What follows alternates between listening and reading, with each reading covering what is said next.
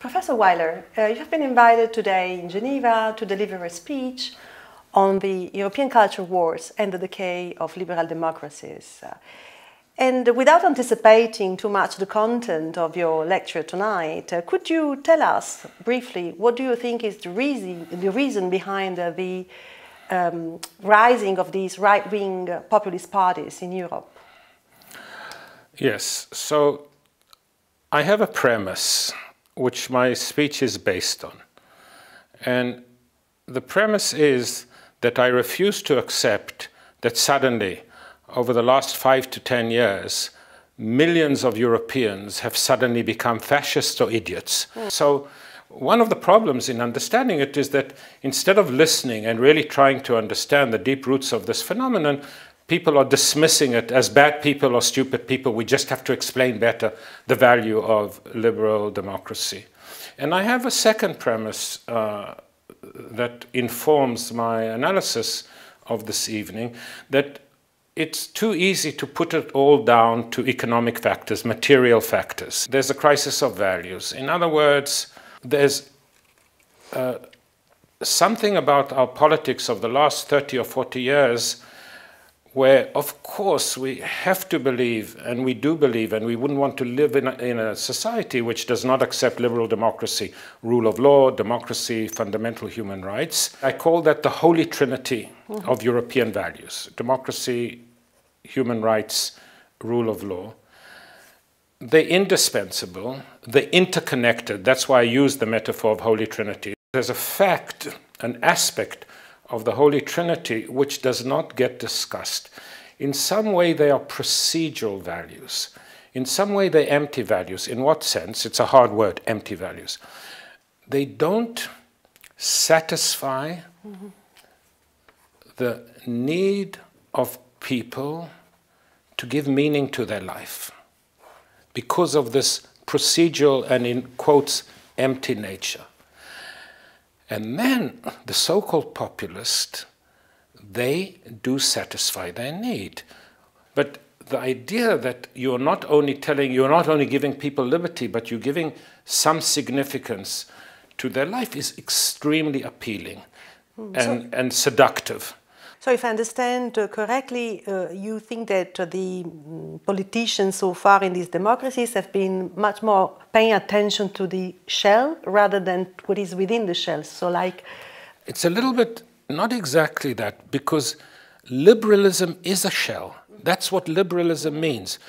We give the individual the choice to decide the destiny of his life. So it's not as if they disregarded the core of liberalism. That's what liberalism is about. It prides itself. The state is neutral. We guarantee your liberty. We guarantee democratic government. We guarantee the rule of law. But we don't give content to those. Yes. To those.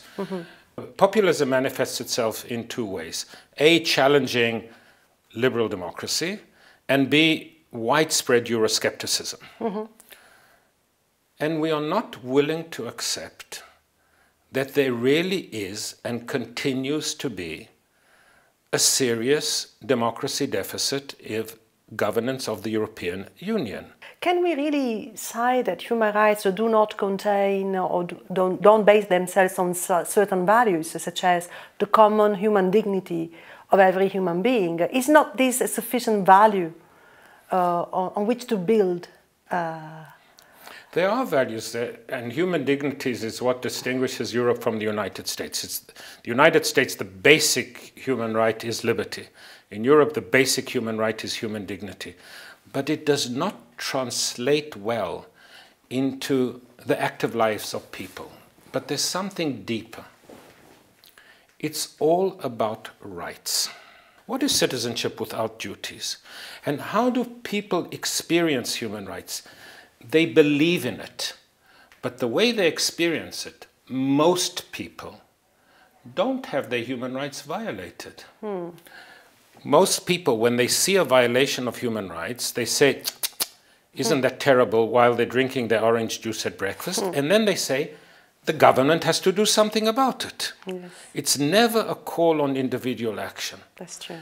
To believe in human rights doesn't require you to change anything in your life. I understand. And what kind of other, let's say, values could we identify if you should suggest to the rulers sort of indications of values to direct our future or to direct our... So first of all, the discourse has to change. There can't be all the time a discourse of rights. There has to be the discourse of responsibilities and duties. And that can manifest itself in a variety of ways. So here is a very unpopular proposal. In most countries, we've abolished conscription to the army. But there could be national service, which is not military, where everybody, as part of your citizenship, as a young person, you are called to national service, teaching, a whole range of social activities, dealing with migrants, etc. Why shouldn't what in the past, the Mussolini, it was the army, etc. But why can't there be national service which just becomes integral? If I'm a citizen of a country, I have to give something to my society which is not only paying my taxes. So in one way there is some consequence and some link between the two, because there is an obsession to respect certain parameters. And even, you know, so some people say the European Union is the paradigm of neoliberalism, etc. But even if it's not, and that's contestable, it's debatable, what the European Union and the market mentality introduces is that the measure of happiness, etc., is always prosperity. The big preoccupation is occupation. If we solve the problem of disoccupation, that's what we need to be doing. And I say, not on bread alone does man liveth. And it's that, just think of national politics and think of European politics. It's all an economic metric. Indeed. Prosperity, occupation. And it's enough that people start thinking of their own life. Is that the only thing that interests us? Indeed. Thank you so much. You're most welcome.